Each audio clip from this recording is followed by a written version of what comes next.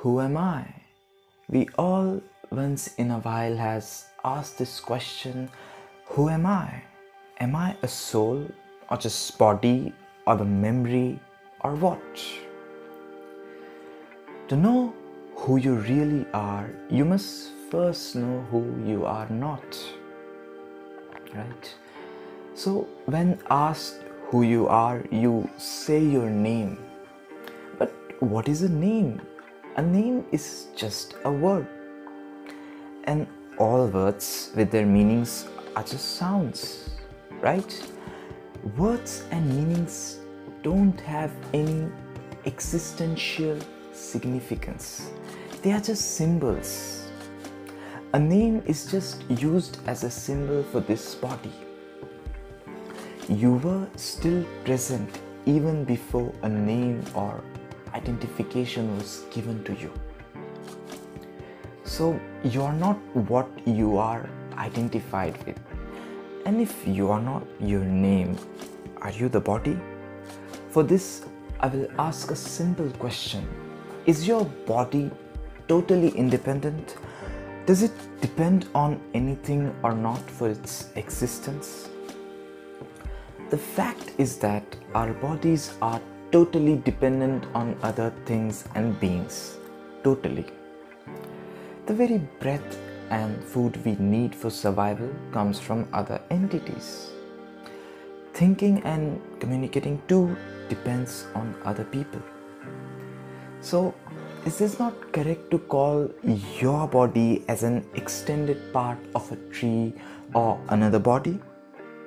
And similarly, is this not correct to call a tree or another body as an extended part of your body? That is why Shiva says this whole world is a Maya. It is an illusion. What you see is not the truth. It is the deception of the divine game. So you are not your body too. And just because there is space between beings and things, that doesn't mean they are not connected. It is your eyes that disconnects them, not space. Space actually connects them with love. So if you're not your body, then you're also not your likeness, dislikeness, anger, ego, proud, mindset, beliefs, etc., etc. Because they all just exist in the mind, which itself belongs to that body which we have found to be not only yours. Then obviously the question comes, if I'm not the body, if I'm not the identification, then who the hell I am? Do I even exist or not? The answer is, there is no I. There is only amness. There is no you. There is only isness. Only the presence, beingness is the truth. Impacts of presence cannot be the truth. There is no I because the dualities like I and you only exist because you have unawarely identified yourself with the given body, with the given knowledge. It's like asking, what's that thing in my hand? Everyone would say, you idiot, there is nothing in your hand. So if there is nothing in my hand, then what is the sense of asking this question? What is that thing in my hand? Now the question has simply disappeared. Only silence remains. But wait, I said there is no I, but there is amness, isness, a presence. What do I mean by that? Certainly, I mean there is nothing in my hand, but there is space. That is a different part that we are unable to experience it because our senses aren't that evolved yet. But that doesn't mean there is no space. Space exists. Space is there, right? Gautam Buddha has given it a very beautiful name.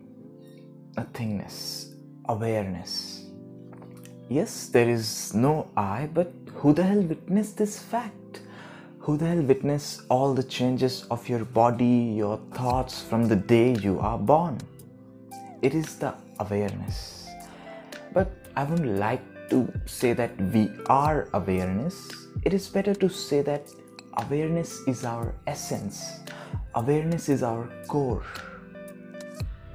Awareness is our essence because it is not dependent on any other thing for its existence. And it doesn't change. It doesn't undergo the cyclic changes of the nature. Awareness enhances its own quality, but it doesn't change into something else. That is why we can say awareness is our essence. Awareness is the core of this whole existence. And the reason why I said it is not better to call awareness, I'm awareness, you are awareness, because the moment you intrude your linguistic he, she, it, I, you destroy the beauty of awareness. You bring your ego, your ideas with it. Awareness is beyond all of this. Awareness is a presence. Awareness is a being. Awareness is a state.